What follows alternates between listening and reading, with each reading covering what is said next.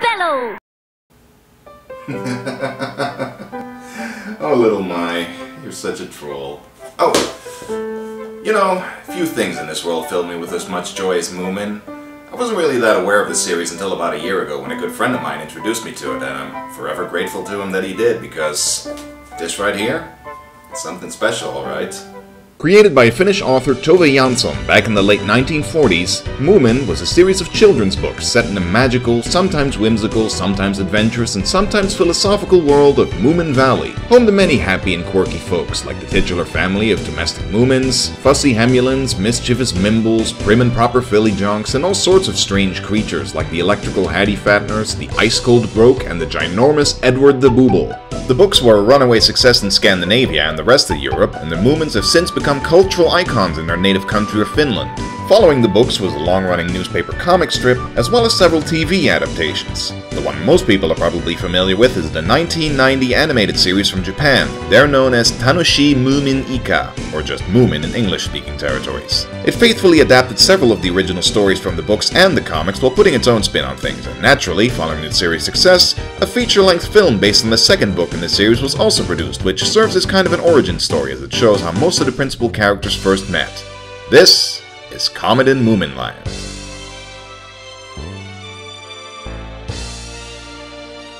There's just one small problem with this movie. For whatever reason, it never got an English dub or any kind of release in English-speaking territories, so I'm stuck watching it in Japanese with English subtitles. But hey, I take what I can get. I mean, it's still Moomin, it doesn't matter what language it's in, right? Speak for yourself, Akago. The Swedish version will always be the best. LittleNorwegians? What are you doing in my video review? I thought you said you didn't do this kind of thing. I heard you were doing the Moomin movie, so of course I didn't want to be left out. After all, I happen to be the good friend who first introduced you to this series, so quid pro quo, hey Akago? Well, fair enough. I guess it might not be a bad idea to have an expert like you on hand after all. Alright then, Alon Z. Hey, that's my line!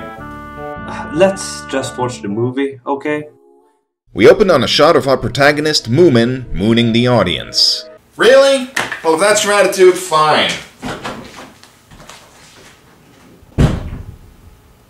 Actually, this is kind of a clever nod to the original comic strip, where every new story arc would start with a similar panel of Moomin's rump. Okay, he's actually just digging up a flower for his mother's garden, when his friend Sniff comes running. Sniff's kind of an odd beast. Literally, he looks like the giant mutant offspring of a kangaroo and a rat. Well, it's only natural with parents like his, though he doesn't even resemble his father much. Apparently his father was such a loser that his genes probably got bullied away or something, which may explain why Sniff is so greedy. He probably just doesn't want to end up a loser like his old man. Interesting theory. Though with how incompetent and cowardly he tends to be, I think some of the old man's genes did manage to slip through the cracks after all. We then cut to Moomin House, where Moomin lives with his parents, Moomin Papa and Moomin Mama. Yeah, Moomin is pretty much this world's equivalent of Smurf. While Papa is doing some DIY work and building a bridge, Mimble, a friend of the Moomins, is dropping off her little sister Mai to live with them from now on. And she immediately shows why she's my favorite character in the whole series.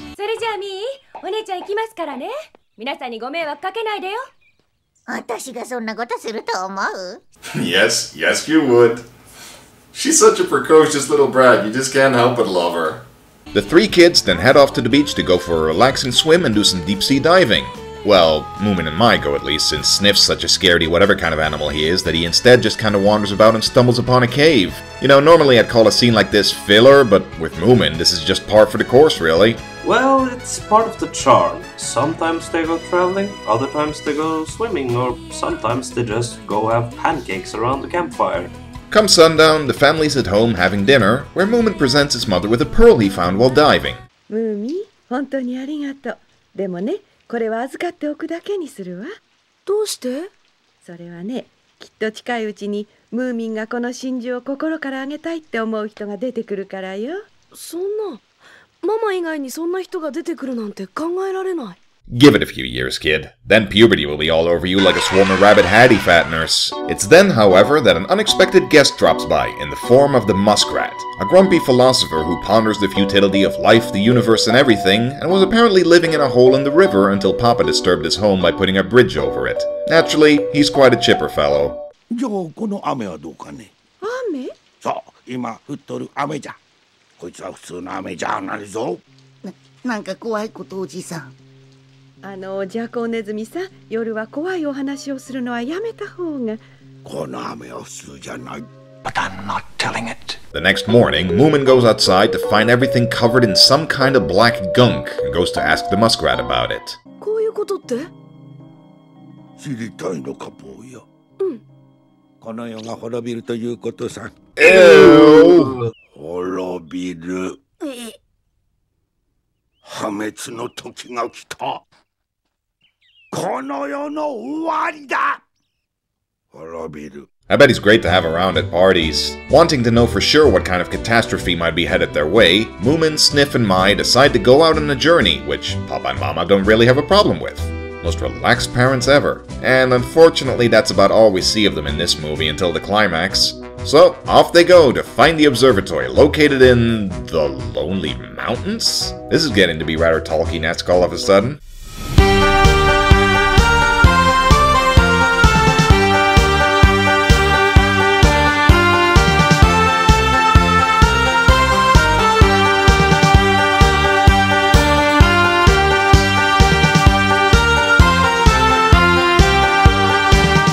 After about a day's worth of traveling on foot, with Sniff of course complaining every step of the way, the three notice a tent by a river and go to see who might be staying there.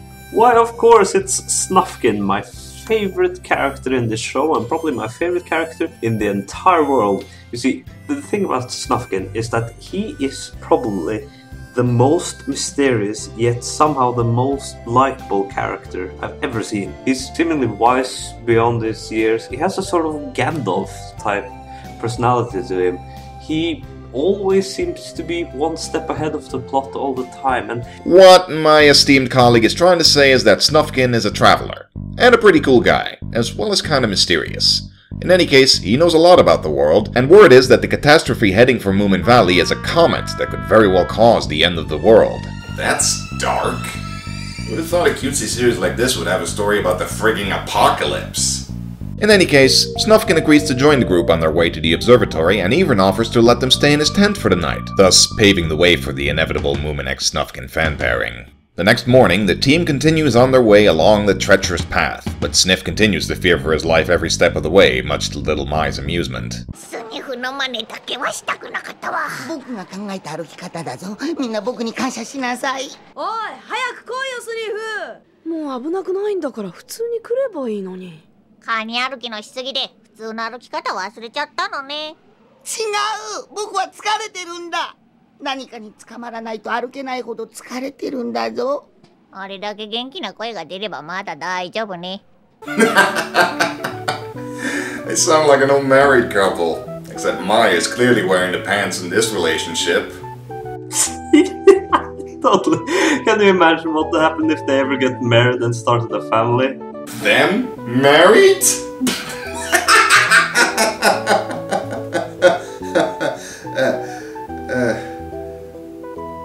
Let's not give the fanfic crowd any weird ideas and just move on, okay? Sniff perks up, however, when he hears from Snufkin that there's a ravine full of shimmering garnets up ahead. それスナフキンのもの。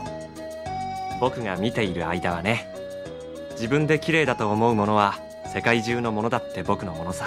See, this is the sort of thing that really makes me ponder about Snufkin. He says these few things, but it really makes you think. His view on ownership is something that's brought up repeatedly throughout the series.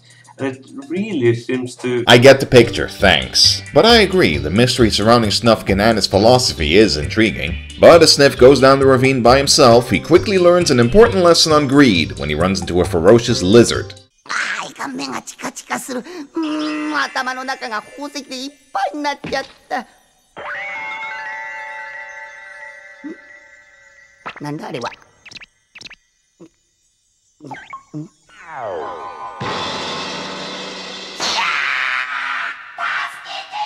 He actually puts up a decent struggle, not wanting to let his effort to get at the shiny rocks go to waste, but all for naught. ガーネット。何でも持って帰ろうとすると難しいものだよ。僕はどんなにいいものでも見るだけにしてるんだ。そして立ち去るとき、そいつを頭の中にしまっておくのさ。The journey continues as the group travels across a lake before going up the lonely mountains themselves, when Mai spots something shiny lying about, which turns out to be a gold bangle. Snufkin explains that it probably belongs to someone called Snork Maiden. Her scientist brother Snork apparently went to find the observatory not too long ago himself, which is when she must have lost her precious bangle somehow. Hearing about a pretty female in need, Moomin wastes no time rushing into action as he goes to retrieve the bangle. Oh, so now who's not interested in girls, eh, Moomin? It was picked up by the most unlikely creature imaginable. Finally, the group reaches the observatory, where a whole bunch of scientists are all obsessing over the comet. Moomin, on the other hand, seems more keen on finding out more about his precious Snork Maiden. Dude, you only heard about her like 5 minutes ago. It's a little early to get this attached to someone you haven't even met yet. Take it from someone who's had his heart broken on OkCupid more than once. Now who's the one who's going into unnecessary detail? Yes, quite. From the scientists, however, they learn that the comet is indeed headed for Moomin Valley and will quite likely strike in 2 days' time. I love how unperturbed Moomin is that little Mai just climbs up on his nose so she can look through the big telescope. Guess you get used to that sort of thing when you have to live in the same house as her. But time is short, and so the group quickly gets underway back to Moomin Valley. As they get some sleep along the way, they hear someone cry for help, and led by Moomin, they quickly go to investigate. Sniff quickly proves to be the weak link in the group once again, literally and figuratively.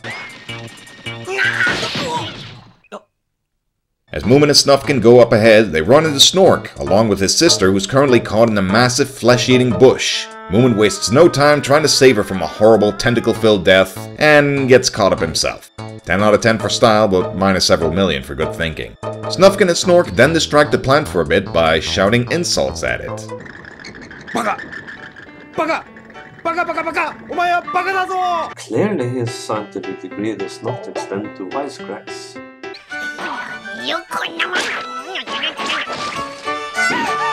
Little Mai saves the day!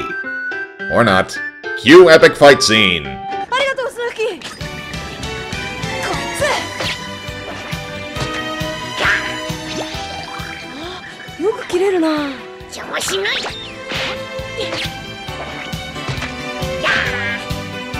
Well, as epic as a fight scene relying on repeating the same footage over and over can be. Though it's surprisingly violent, and that music is pretty awesome. Naturally, Snork Maiden is quite impressed with her rescuer, especially when Moomin returns her bangle to her, and the two instantly become infatuated with one another. Aww. Snork, however, wonders how they're going to survive the inevitable cataclysm, which is when Sniff brings up the cave he found on the beach, and suggests they hide there when the comet hits. Huh, so he's not totally useless after all. Even if Snork Maiden does kinda steal the credit for his idea. Poor Sniff gets no respect, even when he does something right. But it's interesting to note that they're not even trying to stop the comet or anything. They're just trying to save their own skins instead. Certainly unconventional for a story like this. As they continue on their way, however, they realize that the comet's proximity is causing all of the water around them to disappear, including the entire ocean. Moving along on stilts, they quickly stumble upon a shipwreck. What's this inscribed on the blade? Sting is my name, I am the Hattie Fatner's bane.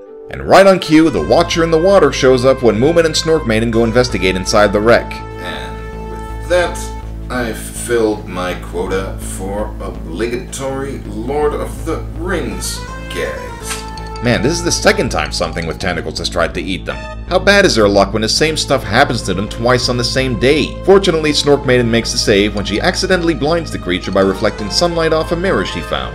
As the group gets closer to Moomin Valley, they find several people in the process of evacuating, as the comet will strike later that day. Moomin Papa and Moomin Mama, however, apparently stayed behind, waiting for Moomin and the others. They then run into an elderly Hemulan, worrying about his stamp album, when a tornado created by the comet starts to blow ever more ferociously around them. But Moomin gets the idea to use Snufkin's tent as a glider to quickly make it back to Moomin House, with the old Hemulan reluctantly coming along. But things quickly take a turn for the worse.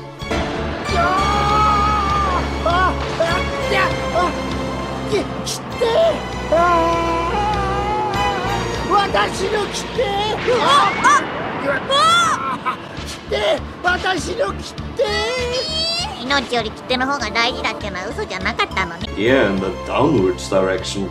Fortunately, they're saved when Moomin uses the Hemulan's skirt for a parachute and— oh god, the Hemulan's underwear! Why? My eyes! As they fly towards Moomin House in their rather undignified fashion, Papa wonders what's taking everybody so long, while Mama is dutifully preparing for his son's birthday. Best mother ever! Even in the face of Armageddon, her first priority is always towards her family. For reals. She could be working at the restaurant at the end of the universe. Hell, when the gang finally arrives at Moomin House, she reveals she even saved the Hemulan stamps when they were blown away by the tornado. Still, after a happy reunion and dinner, they decide it's high time to skedaddle, save whatever possessions they can, and wait out the disaster in Sniff's cave.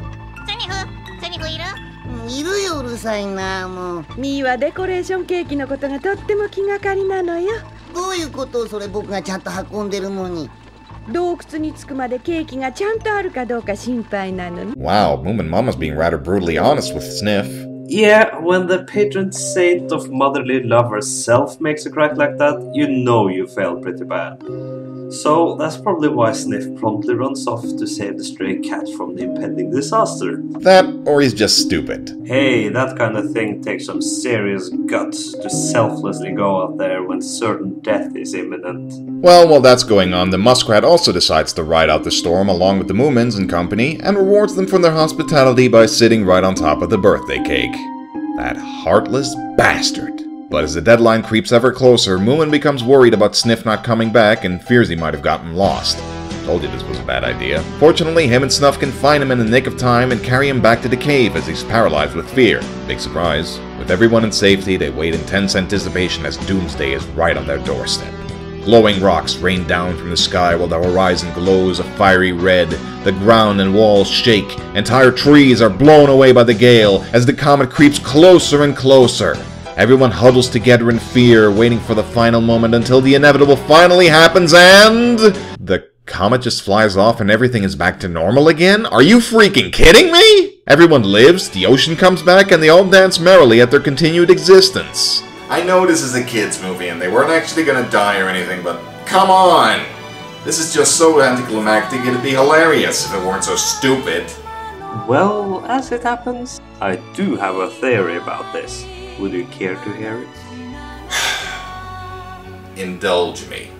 See, I found this very interesting because it's a world-ending story seen through the eyes of lesser characters. And there's probably some main story in the foreground of some heroes defeating an evil comet summoning wizard, but instead we're viewing it through these characters' perspective, and I like that. It's more interesting. You know what, you just pulled that out of your ass, didn't you? What the hell? I'll buy it. And finally, things come full circle as Moomin Mama reveals the pearl that Moomin found, and so our little lover boy offers it to his new girlfriend, ending things on a high note. フローレン、君に綺麗な真珠。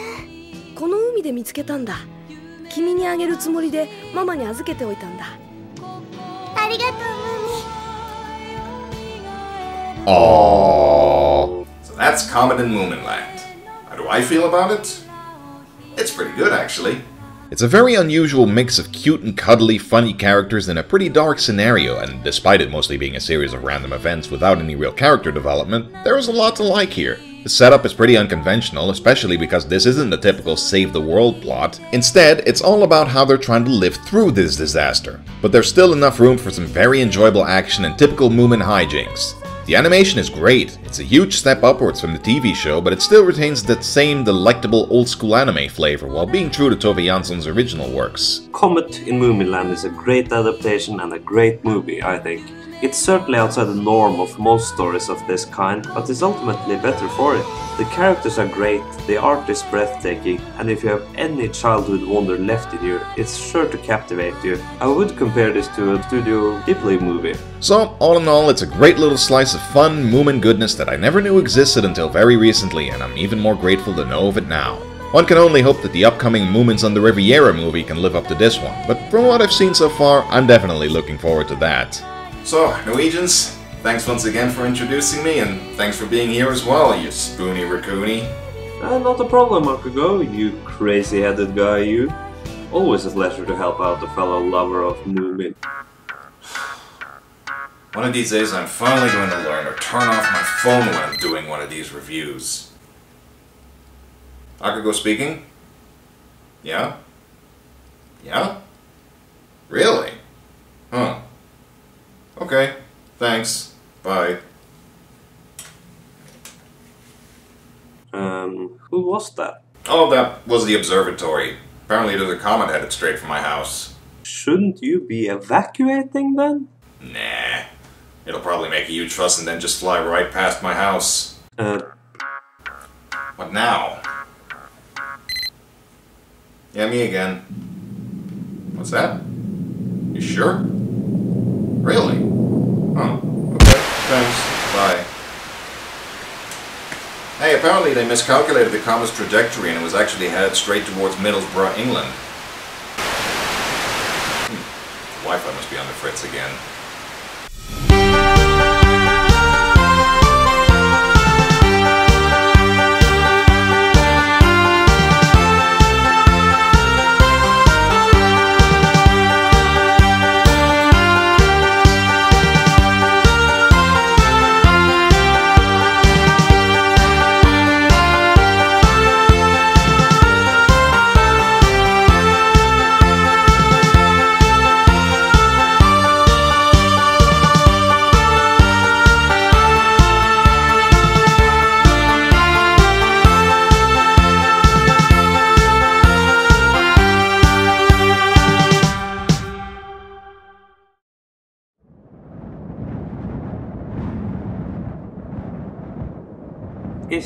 Is it over?